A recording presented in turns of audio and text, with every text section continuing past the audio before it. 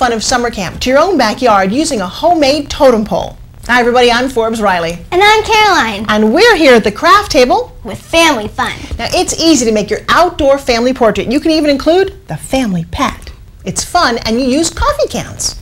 For a 5-person totem pole, you'll need 5 coffee cans, each with 2 plastic lids that fit, a can opener, 4 clear plastic milk or water jugs, a liquid laundry detergent bottle, a 48-inch long wooden dowel, 7/8 inch in diameter, and duct tape. When decorating, you'll need water-based exterior paints in a variety of colors, a black marker, some paintbrushes, a craft knife, and scissors. First, cut the bottom off each coffee can with a can opener. Then give a can to each person to paint his or her portrait on. While the paint is drying, choose the can that you want to put on top of your totem pole and set one of its 2 lids to the side.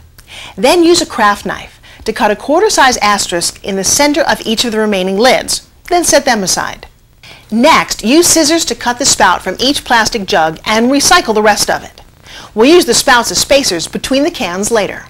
Finally, draw the wings on the detergent bottle like this and then cut them out. Once the cans are dry, place a lid on the top and bottom of each, using the uncut lid for the top of the can that will crown your totem pole. Wrap a thick layer of duct tape about 6 to 12 inches from the bottom end of your dowel, depending on the size of your cans. Then add the cans and jug spouts, and finally place the wings between the top 2 cans. To showcase the finished totem pole indoors, place it inside a planter. You can also display it outside in your yard by simply pushing the dowel into the ground.